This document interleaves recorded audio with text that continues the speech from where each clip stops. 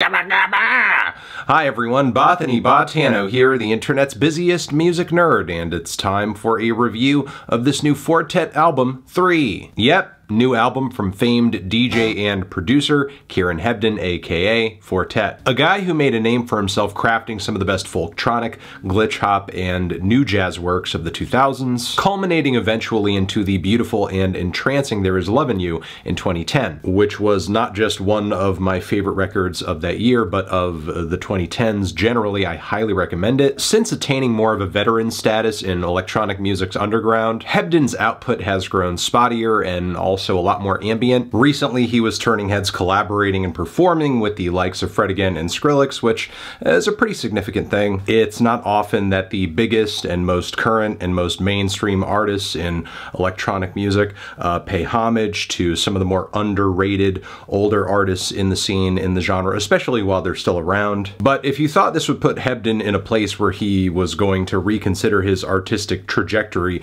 you thought wrong. And depending on your perspective, that could be a good or a bad thing. The last studio albums we heard from Hebden dropped back in 2020. We got kind of a double feature with the ambient-leaning 16 Oceans, and then months later that same year he put out, under also the Fortet name, the much more abstract Parallel record, a 10-track experience that kicks off with a 30-minute synth odyssey. What about a 30-meow-knit kitty synth odyssey?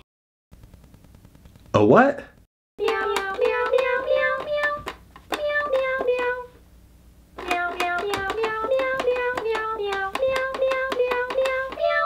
But yeah, there was some pretty fire ambient techno and MICROHOUSE stuff on the back end of that Parallel record, which is no surprise. That's very much in Hebden's wheelhouse. And like much of his work these days, this new LP over here, 3, is intriguing, but it's difficult to discern any coherent direction or vision going on with these tracks on the whole. As with this LP, we have a pretty general combination of down-tempo, of ambient music, of IDM. The opening track is certainly a highlight with its head-nodding, chunky beat loops that have kind of a hip-hop flair, and Hebden tops these with some glistening, otherworldly synth leads. Really a track I wish was a smidge longer. Don't mind getting lost in it at all, especially during some of the thick, noisy, bassy synth swells on the back end of it. Less engaging though is the following Gliding Through Everything, which has some very simple keyboard passages that are laid out in effects that create these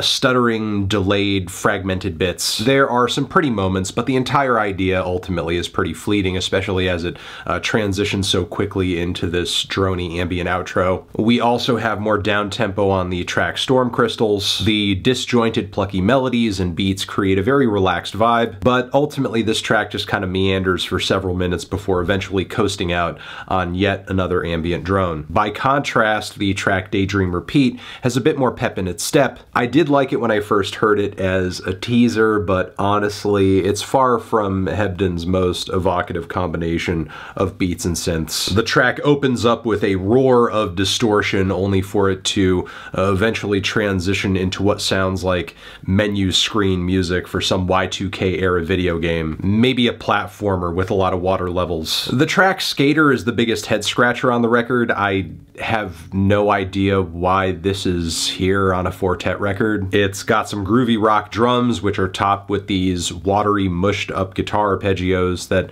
I don't know, it's giving bad 90s alt-rock demo. All that it's really missing is some guy doing a bad Perry Farrell impression, so that one's a pretty big miss. There's also 31 Bloom, on which the beat goes, but the synth passages on top are so obscured and vague they don't bring much to the table. I imagine you could paint this rhythm with any number of equally opaque synth bits and you would get roughly the same vibe. The beat on So Blue is colored a bit more creatively. I would say this one scratches a lot of the same itches as the intro, but this time around it's more blissful, it's a bit more moody. Then the closing track feels like more ambient and slightly subversive takes on Y2K music, with some miraculous string sections thrown in unexpectedly. The pacing of it isn't exactly a thrill, but I can't deny that the layers are pretty and also very gratifying when it eventually reaches a climax. But yeah, those are the tracks on this record that overall I just kind of think it's all right, it's okay. say. Nothing really too exciting or groundbreaking in the Kieran Hebden camp. It's overall passable, it's likable, but I'm not really sure if there's anything on it that I'm